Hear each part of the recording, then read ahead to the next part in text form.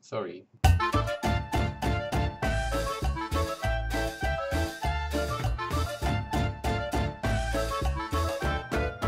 אחת, שתיים, שלוש. Shalom. Hi, I'm Libby, And I'm Gil. and this is Hebrew Words of the Week. Biblical edition. Yeah, today we're gonna talk about names in Hebrew from the Bible that became something else in Hebrew, and they are used in English in a different way. Sounds very difficult? Not at all. Let's start from the beginning. בראשית, Genesis. Great band. The first person. Adam. אדם. It's basically the same in Hebrew and in English, except that we say Adam and you say Adam. Adam in Hebrew is also a human being, every human being. Adam. Adam's female partner was Eve. Chava. Chava in Hebrew is also a farm. I don't think that was the meaning they were going for, but a farm. I'm moving on. We skipped some generations. If you want the entire dynasty, it's in Genesis chapter 5. Never mind that. And we go straight on to Noah. Noach. Noach. It's the same as in English but with a ch. Noach. What does that in modern Hebrew mean? Comfortable. Comfortable. Really. Noach. We're gonna skip because there's Abraham and all of the people, and we're going straight to Isaac. Yeah, there was a flood and this whole shindig, and we're just skipping all that and Yeah, going the to ark, everything. Isaac. In Hebrew, Yitzchak. Yitzchak in Hebrew is a very popular name. It's biblical and it has a literal meaning also.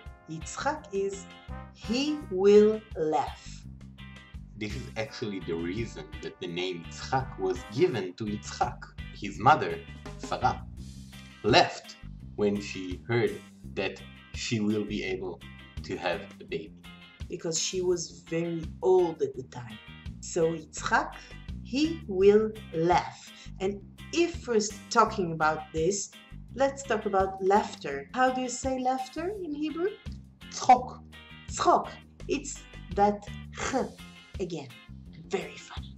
For English speakers, by the way, and th is also pretty hard. Oh, tzchok. Good luck with that. So Yitzchak had two sons.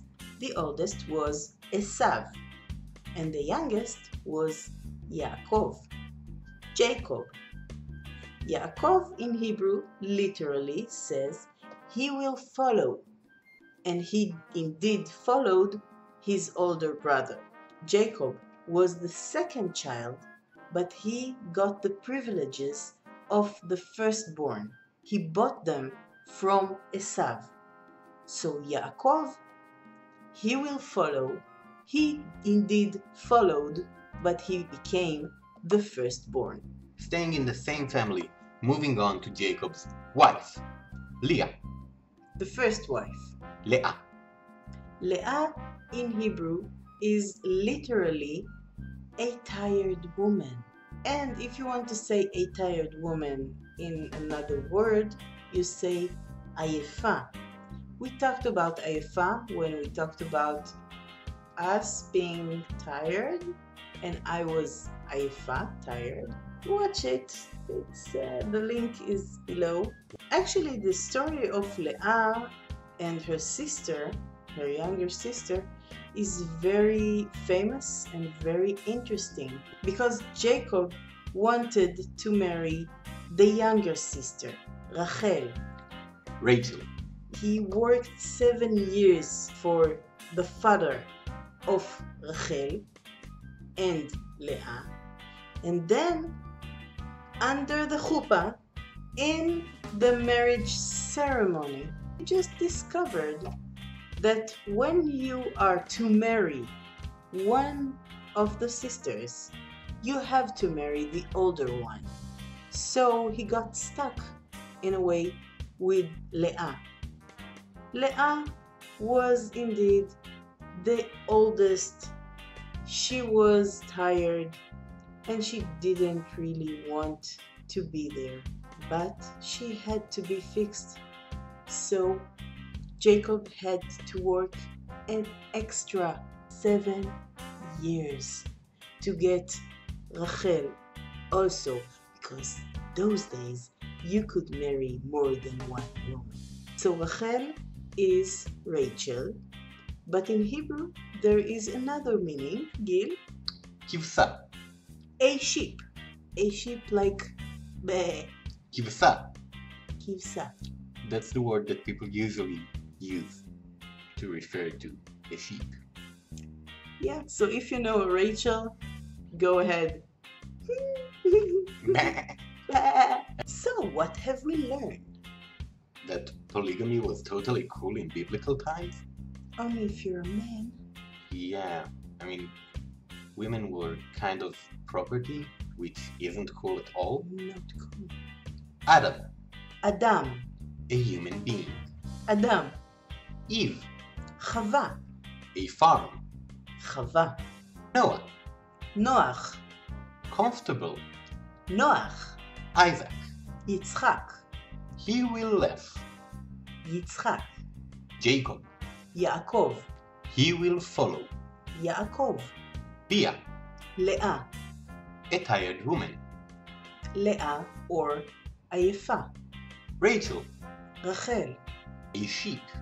Rachel or Kivsa. Do you have a biblical name? Do you know what's the meaning of your name? Do you have a Hebrew name? Does your name have a different meaning in another language? Oh, that's interesting. Tell us in the comments below. Do you like stories from the Bible? Do you like the Bible? I think it's a wonderful book. Yeah. Very interesting book. Yeah, you don't have to be religious to love the Bible. It's a storybook. It's a history book. You can take what you want from it. You can actually download it as sort of an audiobook in Hebrew. We will put a link in the description. Nice. Actually, I don't believe that story, you know? What? The story about the 7 years and the other 7 years? I don't believe that he was cheated into marrying Leah. I think it was like, listen, I'll work for you for 7 years. By that time, Leah will probably be married, so I'll take the little one. Ah. And then she wasn't married yet. So he just married her and said, listen, I'll work for another 7 years, and then I'll take the little one. Yes, she wasn't so little. She was 14 years older. But maybe when they made the deal, like Leah was, let's say, 12, and Rachel was, I don't know, 9. So he said, well, by the time she'll be 19, she'll probably be married. So I'll take the little one. In 7 years, she'll be 16. I'll be able to marry her. Whoa. Because think about it. When he bought her with the ages that people married at that time, when he bought her for 7 years of work, it means that she would have gotten to the age that she would get married in 7 years. She must have been like 9, 10, 11. That's sick. Sorry. I'm sorry, biblical times. Like us. Leave comments. Share. Subscribe. And love us.